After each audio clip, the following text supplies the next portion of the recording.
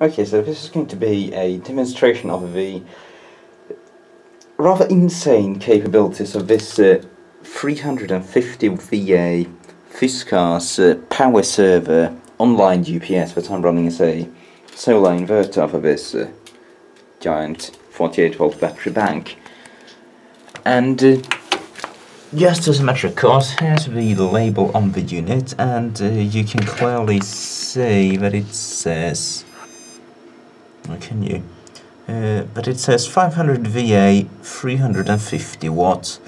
In UPS terms, that usually means that it's capable of measuring 350 watts real power, but it will ignore the apparent power. So if you've got a 500 VA 350 watt load, that'll run fine, but if you actually use a 500 VA 500 watt load, it'll be more than 350 watts and it'll shut off. But that's not how this device seems to do. So it's connected through this black cable here, running to this installation cable here, which goes through the wall and to the outlets there. It's also running these two lights. And this is the power point right here. And here's the test setup. This is a 650 and 850 or 1500 watts combined electric heater. And this oscilloscope is connected straight to the mains. It's measuring between earth and live on the inverter, and as you can see we've got a perfect 231 volts at the outlet. So let's just turn this 650 watt heater on our 350 watt inverter and see what it does to a waveform. Absolutely nothing. As you can see, it's on 650 watts, and we've got 650 watts getting to it, and we don't even have any voltage drop. The inverter is just fused with a 18 amp fuse or breaker on the battery side, so it's going to flip if I overload it too much. We've only got about 900 watts going into the inverter, and it's about 80% efficient. Anyway, let's step it up. Let's do 850 watts.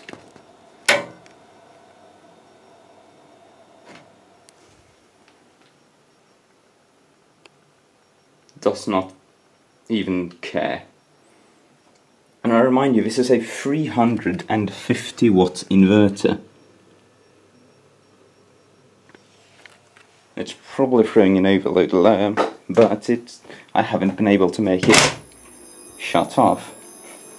There we go.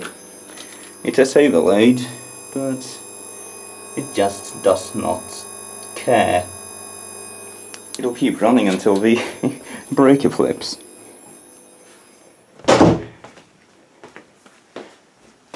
Now the real impressive test, and as a matter of course, let's just do both of these switches 1500 watts. That will actually turn it into proper clipping. But we still have 176 volts at 850 watts. So that's where we will start to run into some kind of upper limit. It's probably got to do with the output impedance of a transformer. A purely resistive load like an electric heat isn't very difficult. However, I do have my vacuum cleaner, which is a brushed motor which is regulated by a triac. So this is a horrible reactive load. This is pretty much the worst thing you could subject an inverter to. Well, let's see what happens.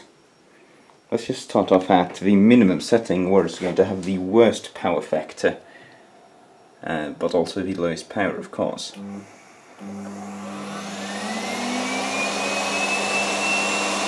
A bit of distortion, but not too bad.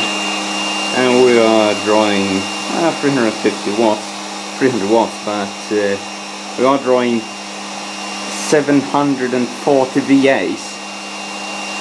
So let's turn it up to half power.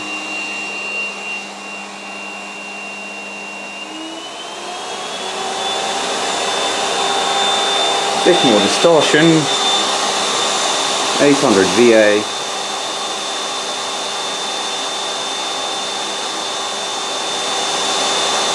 600 watts, 550, doesn't care, full power, dims the light slightly, 770 watts, and we're now clipping. If we're drawing 770 watts, 800 and something VA, 8 of 8, 350. I bet we flipped the breaker there. Yeah, we'll flip the breaker. Because this access point here is on the same breaker, and also the lights in this room.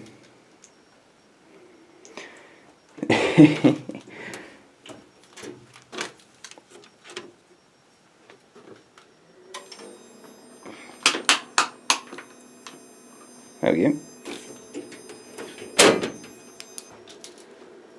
Yeah, this little guy just does not give a single fuck. 900 watts, no problem. Just clip a bit. 500 watts, no problem.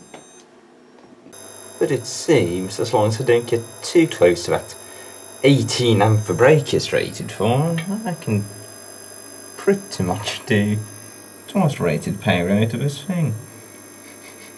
Although it is smelling a bit like warm electronics about it, I must say. Listen to that transformer hum.